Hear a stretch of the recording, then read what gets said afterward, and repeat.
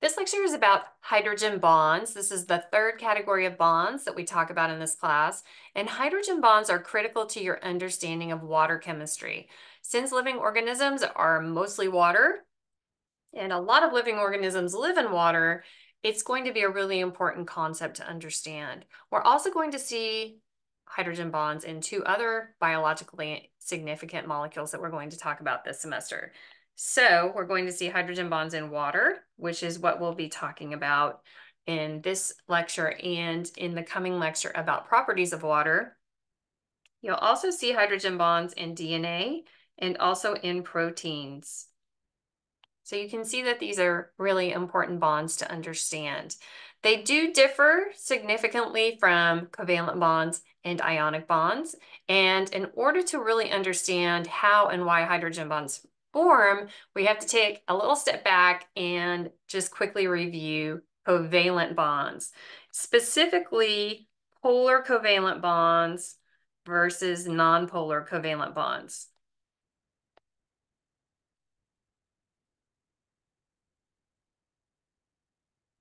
Remember that in polar covalent bonds,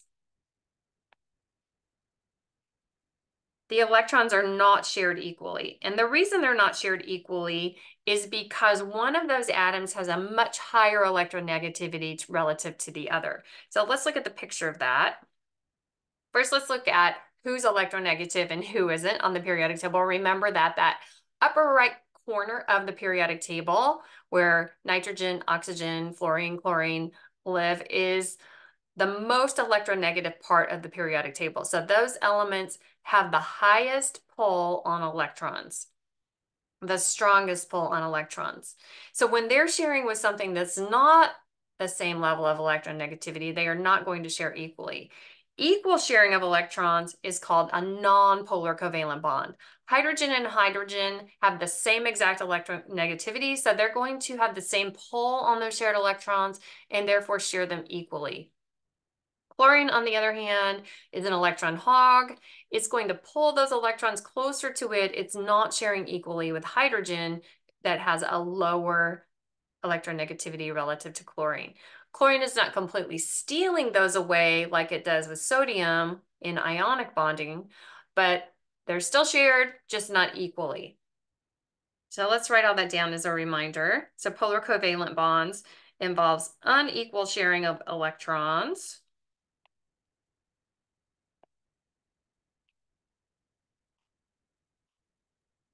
And this is due to a difference in electronegativity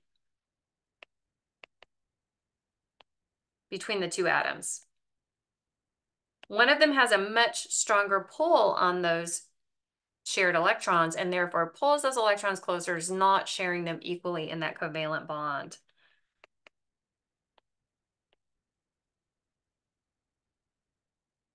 Nonpolar covalent bonds, on the other hand, are equal sharing of electrons.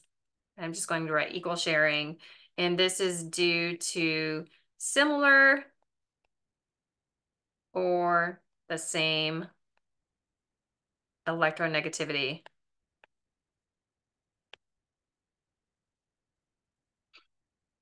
So nonpolar covalent bonds equal sharing, polar covalent bonds unequal sharing.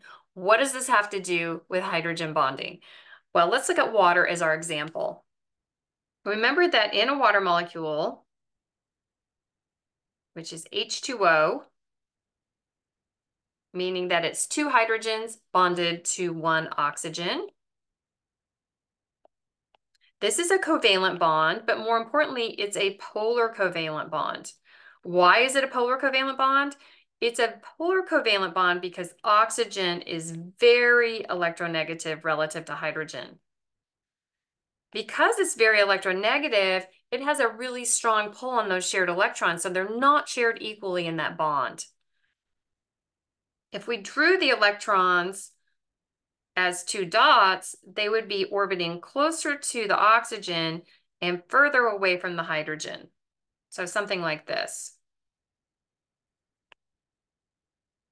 Remember that electrons have a negative charge. So if something negative is spending more time around you, you're becoming a little more negative. And if something negative is orbiting further away from you, you're becoming a little more positive. And that's what happens in this water molecule.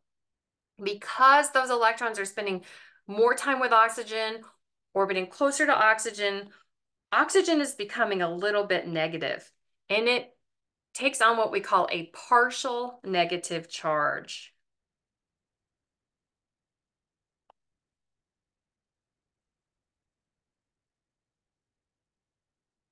That is a lowercase delta symbol. I didn't do a very good job drawing that, but that is the Greek symbol for delta. Delta negative is a partial negative charge. It's not becoming an ion. It's still sharing those electrons. It didn't steal those electrons from hydrogen, but those negative subatomic particles are spending more time orbiting around oxygen, orbiting closer to oxygen. Oxygen's becoming a little bit negative. Hydrogen's got that negativity orbiting further away. Sorry, I'm on blur in the background, so my hands disappear at some point. But because that negativity is orbiting further away from hydrogen, hydrogen actually becomes a little bit positive. So this is a partial positive charge.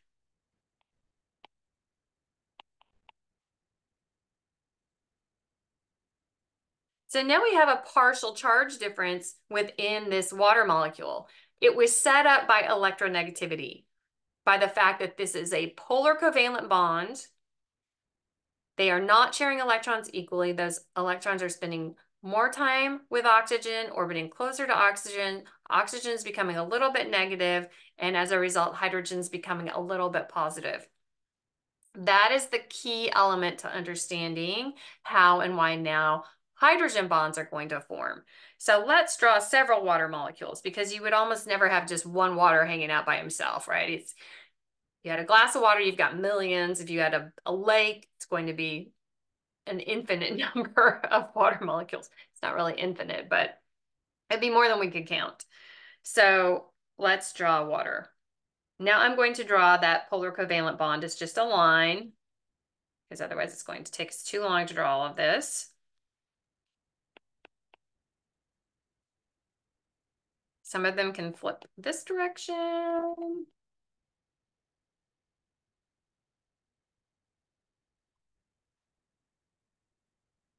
And now what's going to happen is all of these hydrogens are going to be partially positive and all of the oxygens are going to be partially negative. So let me just quickly go through and write that, because this is a critical part of the story. I'll show you a better picture of that delta symbol in a minute. And then all of the oxygens are partially negative. And now neighboring water molecules are weakly attracted to each other. And this is what forms the hydrogen bond. The hydrogen bond is going to be between water molecules. It's not what's holding the water together. The two hydrogens are bonded to that oxygen by polar covalent bonds. But if we look at this water and this water and this one and this one, they're all connected to each other by this partial charge difference attracting the opposite partial charge. So these are hydrogen bonds. Hydrogen bonds are this weak attraction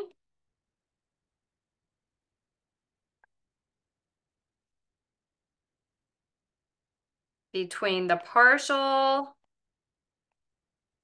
positive charge of hydrogen on one water and the partial negative charge of oxygen on another water molecule. In water, hydrogen bonds are what are called intermolecular bonds. Intermolecular means between molecules.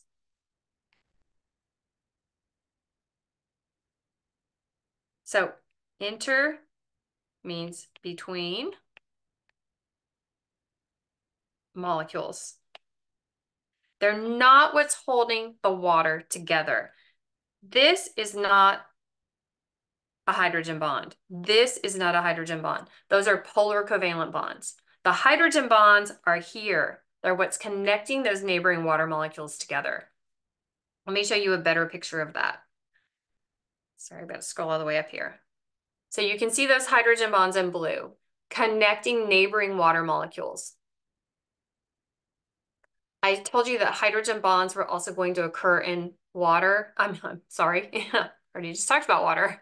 Also going to occur in DNA and proteins. So let me just quickly show you this. We will talk about the structure of DNA and proteins in a lot more detail when we get to those macromolecules in lecture. But you can see in this picture of DNA, the two sides of the DNA are being held together by hydrogen bonds. And this is secondary protein structure, which is caused by hydrogen bonding between different amino acids that make up that protein. So you will see hydrogen bonds again, even after we finish water chemistry. Hydrogen bonds obviously always involve hydrogen.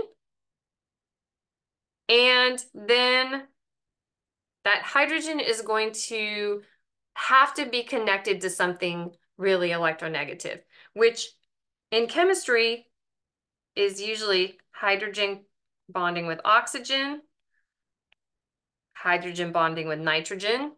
These are the two we're mostly going to see in biological molecules. Hydrogen can also bond with fluorine, and that's going to be another example. What is similar in all three of these examples is all of these are going to be polar covalent bonds, because in every single case, all three of these, oxygen, nitrogen, and fluorine, are very electronegative. So these are electronegative atoms bonded to hydrogen that is not that electronegative. So in every single one of these cases, these are going to be polar covalent bonds, unequal sharing of electrons. And in every case, those electronegative atoms are going to pull those electrons closer. They're not going to share equally. And so in every single case, I want to make sure I keep my colors consistent. The electronegative atom is going to become partially negative because it's pulling those negative subatomic particles closer to it. And because hydrogen's like letting some of that negativity go, it's orbiting further away from hydrogen. Hydrogen is going to become partially positive. And now these regions of that molecule where these bonds occur, where these polar covalent bonds occur, these regions are now going to be weakly attracted to other regions of a molecule or neighboring molecules. And you can see, if you look at DNA again, you can see in that top hydrogen bond, the oxygen on one side is attracted to the hydrogen on the other. And then you can see the bond below that, the hydrogen is attracted to the nitrogen in another region. So that's what is going to make up the hydrogen bonds in DNA. And it's also going to be what makes up the hydrogen bonds in proteins. You can see the hydrogen bonding occurring between hydrogen and oxygen, hydrogen and nitrogen throughout these proteins. So those are hydrogen bonds. Again, we're going to talk about how hydrogen bonding contributes to some of the unique properties of water as we move through those lectures on properties of water.